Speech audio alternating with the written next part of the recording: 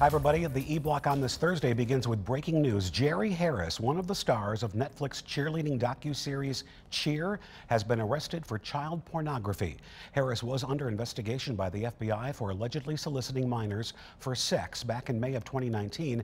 However, according to a criminal complaint, we're told that he has been arrested because he allegedly asked teens for photos which they sent to him. According to the feds, the parents of two male children, both 14, claims that Harris had contacted both of the boys online and repeatedly solicited child pornography images and videos.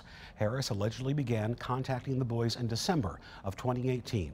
The minors provided law enforcement with multiple screenshots of communications with Harris via Snapchat and text messages, along with evidence of apparent FaceTime calls with Harris. According to the complaint, Harris was 19 at the time and the boys were 13. Jerry is scheduled to appear in federal court in Chicago any moment for the child porn charge. Well, the third of 5 nights for the virtual 2020 Creative Arts Emmys is in the books, and The Mandalorian is now an Emmy winner. In fact, they are the new leader among shows, having won 5 last night. HBO's Watchmen tied VH1's RuPaul's Drag Race for second place, with 4 winning all of its hardware on night 3. A great film, partially shot in Muskegon and along the lakeshore, is finally released, and now you have a way to enjoy it. Coming Up for Air tells the story of a mom struggling to find and rescue her son, who is spiraling out of control. It has won several awards and features a cast and crew primarily from Michigan. You can stream it by going to the Playhouse of White Lakes website.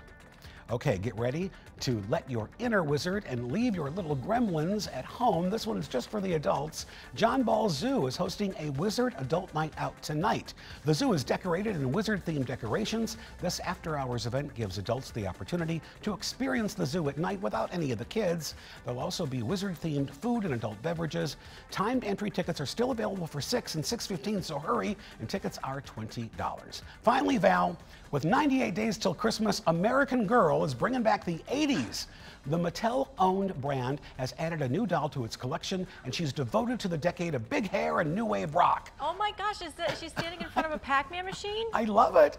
Her name's Courtney, with her big hair, scrunchy, wearing her 80s-inspired high-waisted acid-washed jean skirt, hot pink leg warmers, faux leather boots, and American Girl is matching customer donations dollar for dollar up to $50,000 to support Girls Who Code, a nonprofit aimed at closing the gender gap in technology by educating girls in technology. Oh, I love that. I love that idea. Did you rock that look in the 80s? I did not. However, I noticed she's got like a little Walkman. Yeah. I didn't have one until I was like in college, but I had the one. Do you remember the ones that would flip over so you didn't have to take the tape out and turn it over? Oh, I thought it was so trendy. I may have worn the leg warmers or not.